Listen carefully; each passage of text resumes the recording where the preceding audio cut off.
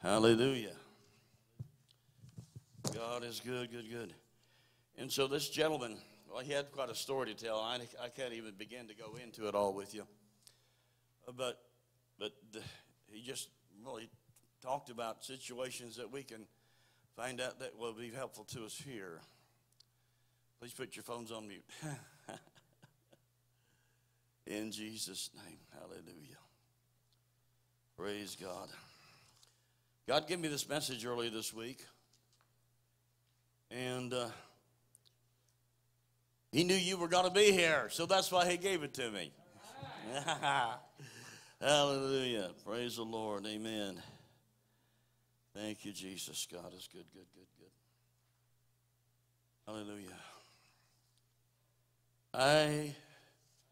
I think sometimes we forget until we get reminded that not everybody out there speaks churchese.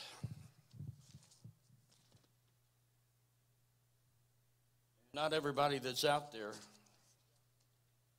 has the background that we have or has heard some of the terminology that we've heard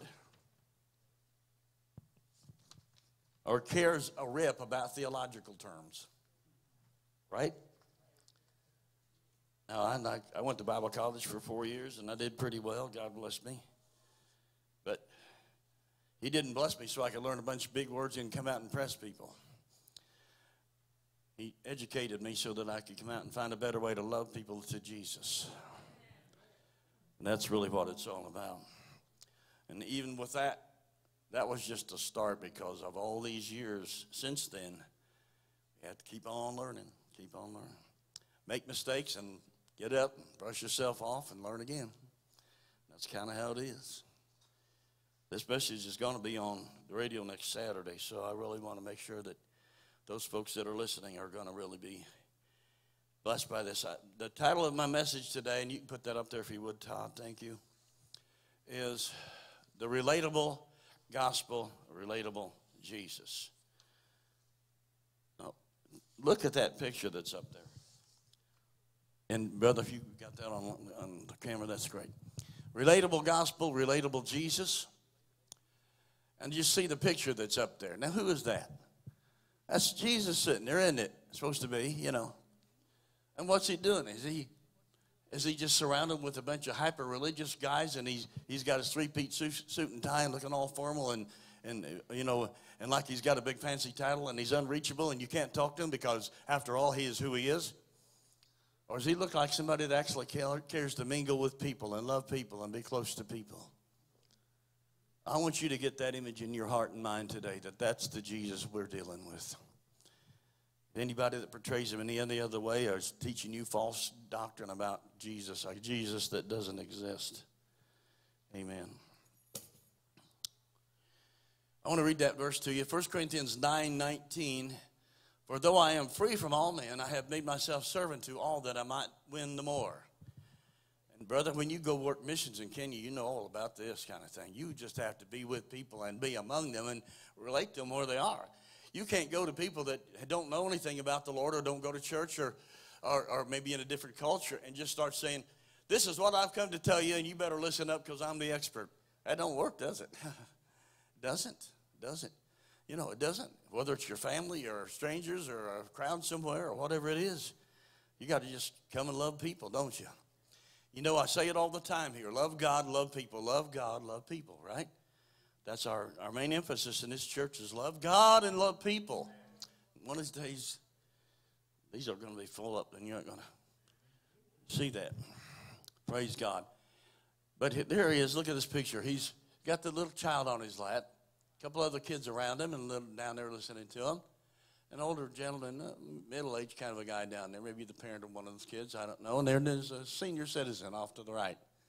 And another middle-aged kind of guy, a younger guy. All generations, Jesus, right? All generations, all cultures, all generations, all colors. That's the Jesus we serve. The Jesus that came to love everybody. And I think back in the 90s, especially when there were a lot of churches that were Brother Parsley's church and other ones they had these great big praise teams, and they were running 5,000 and 6,000 people in a service. And they had orchestras and bands and all that looked super professional. And the three-piece suit with the vest and the tie and everything, and it was all in place and looking real proper, and it really meant to impress. Although I'm sure it was not just meant to impress. I think they also did it because they loved the Lord and wanted to serve God. But you see, I don't wear a tie in the pulpit. I haven't for a while. I mean, if I do again, that's okay. If I go to a funeral or a wedding, I'll probably wear one, or especially if I'm officiating, I will. But I have no problem with it, except for I'd almost come up here in blue jeans, but I'm not quite ready to do that yet, but a lot of pastors do. And it's not a big deal to me. And sometimes when Josh preaches, he's up here in blue jeans or black jeans or whatever, and different ones of you, and my brother. It's not the big deal, is it? The big deal is that you got a lot of God in your heart and word and revelation and love for God and love for people, and you communicate that, right? Testimony. Tell him what he's done for you. Amen. It's all that. So this is the Apostle Paul talking. For though I'm a free man, free from all men, I have made myself. I'm free, but I made myself something. I'm free. I'm free in Jesus, but I chose because I want to do some good in this world, because I want to relate to somebody and help people that they're in a mess and they're not going to find any hope or any way out if I don't somehow find a way to get the message to where they can hear it, relate to it. I've made myself a servant to all. That's what Paul said. And friends, that's what we're all about today. Me and you. Jesus even took upon himself the form of a servant and was made in the likeness of sinful men and died a death on the cross. Because he didn't come to say, in fact, when he was born in a stable, born in a manger, laid in a manger, born in a stable. Well, that sure is trying to impress somebody, isn't it? No. I know what it does impress me with. It impresses me that God can reach to the highest to the lowest and anywhere in between. Because Jesus loves you. He loves me. Next, please. Love breaks down the barriers. 1 Corinthians 9:20. And to the Jews, this is Paul talking still. To the Jews I became as a Jew. Now, I want you to see the pattern here.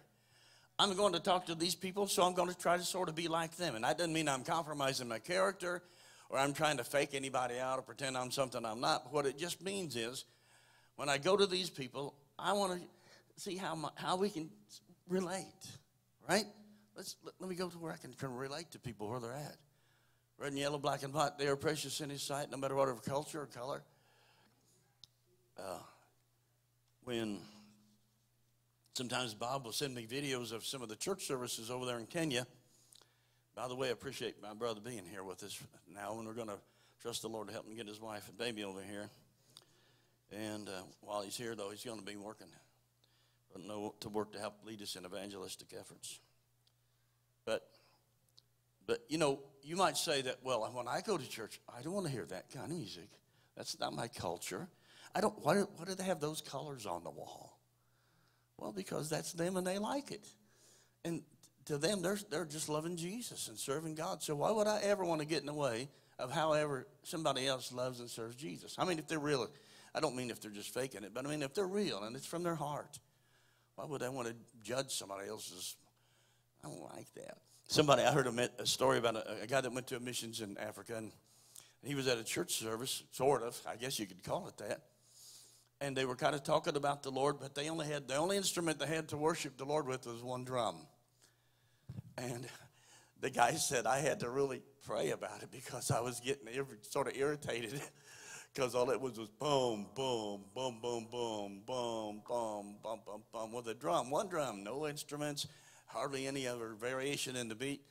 That was kind of it.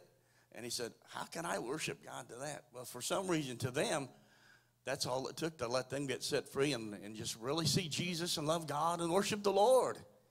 Amen. So that's why when some churches want to sing all hymns out of the hymnal, well, God bless you if that's what's good for you.